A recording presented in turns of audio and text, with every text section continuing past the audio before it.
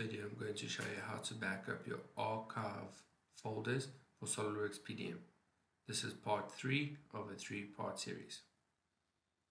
We'll need to back up the folder location for the physical archives that SOLIDWORKS PDM uses. If you do not know where your archives are hosted, you can go to your Windows applications, scroll down to SOLIDWORKS PDM folder, and open Archive Server configuration. Once open, expand the server on the top left.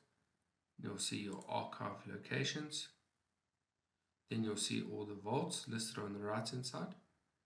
What you need to do is right click on your vault, select properties,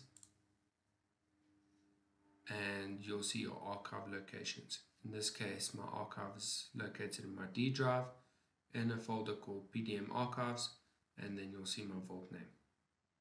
Once you know your location, you can browse to that directory.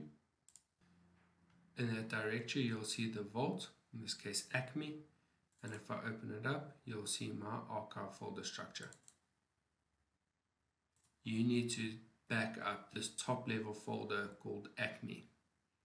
Now, a simple backup would be to copy and paste this folder to another location.